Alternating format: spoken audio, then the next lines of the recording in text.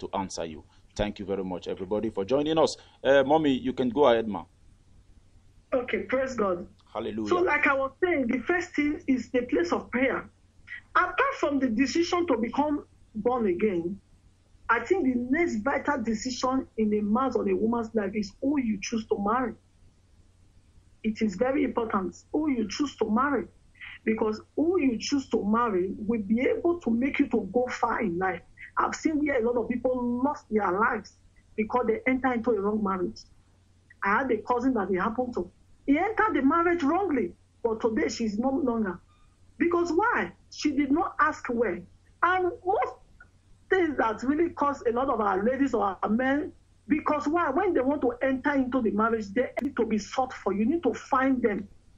Because it's not all women that are wives. It's not. So it's something that you must dig out for. You must find. And let me still use it to advise our ladies that you are not the one to find a man. Please, ladies, it is men that is supposed to look for you. When the man look for you and get you, you have the right to make shakara and tell the man, wait, let me go and pray if you are the one. What do you want in this relationship? Is it just to go in and come in? Let me tell you, you have been doing going and coming. Till now, no man has married you. It is not time for you to talk, for you to know that, yeah, those ones have not been working. Try it another way. Define your relationship from the beginning. I want to see what you want. I want to know what you want. And then you begin to observe. Begin to observe. Check what you need, what you like. Because so many people are in mess today. Because they were just moved by lust. Mommy, Mommy, sorry to cut you short. We have a caller on the line. Mommy, can we please take this caller and hear what he's going to say, ma? Okay, quick.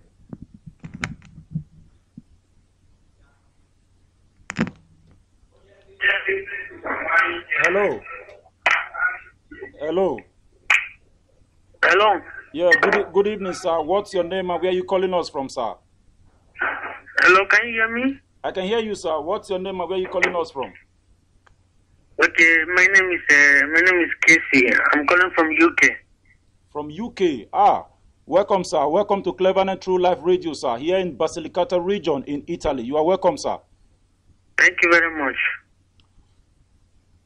Hello, sir. Yeah, I just want to ask a woman of God about I don't know, but we that is in Europe here, I just want to know because I've had a similar case and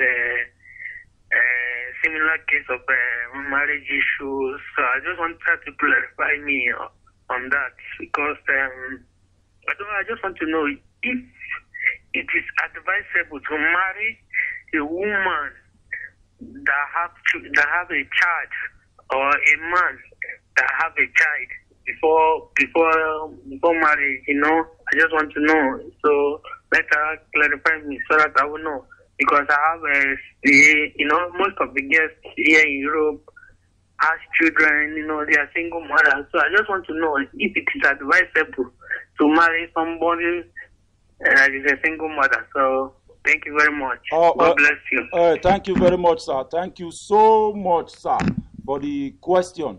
And I believe Mommy is in a better position to answer your question, sir.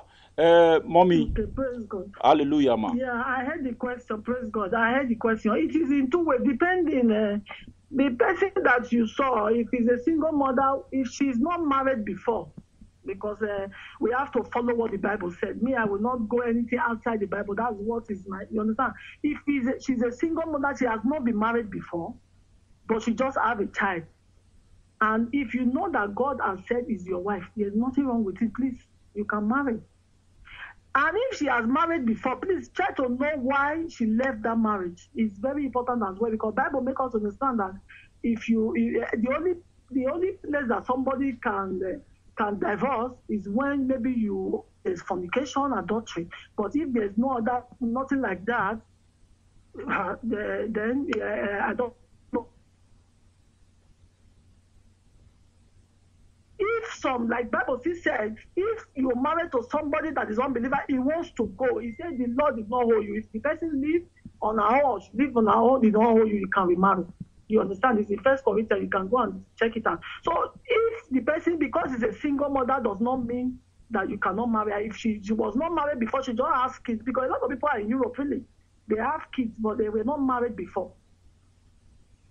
So they have never been married. So you can marry. You can marry them. If you see the one that you love and God has said go ahead, and you find out the features that you really want in her, you can go.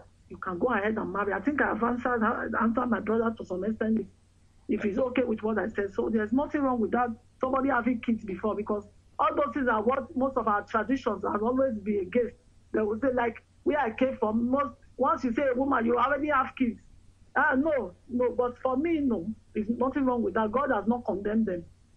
God has not condemned them. Somebody can make mistake, and the moment you retrieve back your step, God still accepts it. So if he has kids and she was never married before, but she has kids, no problem. If it's the will of God, please go ahead. Hallelujah. Praise the Lord. Mm. My brother Casey from UK, I believe Mommy in the Lord has answered the question, and she's really dealing on this same issue we are talking about. Just be online and hear more from her. Thank you, my brother. Hallelujah. So we can continue. Yes, Mommy, you can go ahead, ma. Okay, so like I was saying, I was talking to our ladies out there, please, because there was a comment somebody dropped for me that most of our ladies, somebody wrote that most of our ladies lie a lot, because I don't know why a lady would lie. Just like our brother just asked a question, if you already have kids before, and you met a guy that you love, or the guy loves you, and he said he wants to marry you, you have found out that it's the will of God. Why must you lie? Please don't lie to the man, don't lie to the woman. Make sure you make them know that this was my past life. The Bible said once you are now a new creation, all things are passed away. So that one was your past life.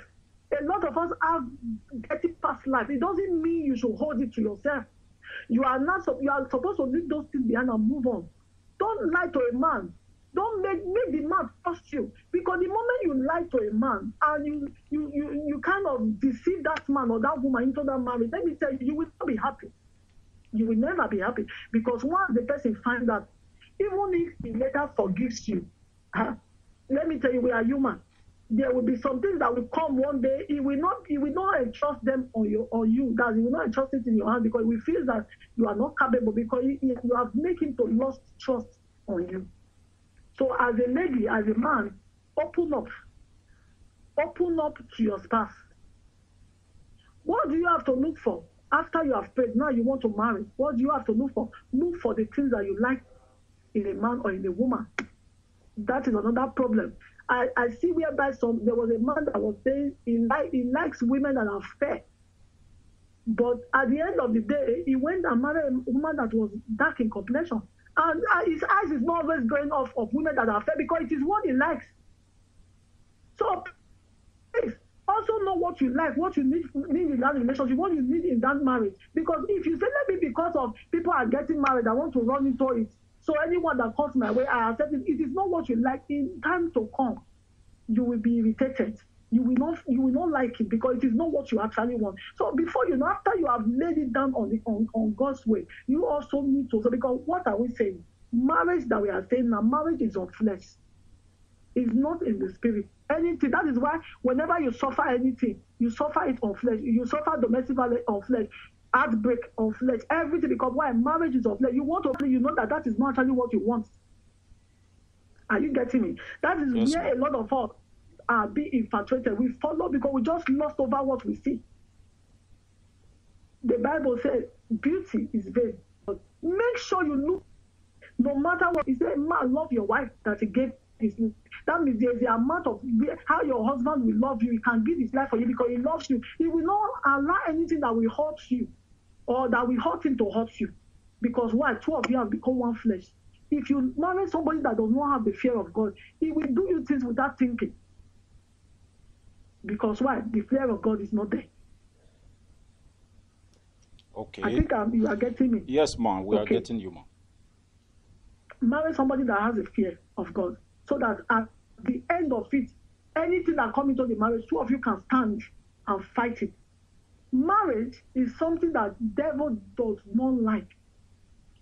It is one thing that, because a lot of fighting here and there because why? A lot of people have lost it in marriage. They have made mistakes in marriage. So I don't know. My time is almost up. Yeah, mommy. Hallelujah. Mommy, you still have 3 minutes left, ma, before we round everything up, ma. Okay. We have 3 minutes more. Can we use this 3 minutes for prayer? Let me pray for my. Oh, okay, my mommy. listener. Please, Mommy, you can leave it on my. Just go to my YouTube channel, Counseling with Juliet. Leave it there. Or if you want me to drop my number, I'm calling from Spain 0034 632 658 556. You can leave it on my WhatsApp. I will message and I will reply. So please, wherever you are right now, let's just pray. Let's just commit our relationship, our lives into the hands of God. And if you are there listening to me, you have not accepted Jesus Christ as your Lord and Savior, please, for all these things to be complete, you cannot do it on your own. You cannot do it in flesh. Like I've been saying, you need to call Jesus into your life. Just say after me, Lord Jesus, I accept you into my life. Have mercy upon me.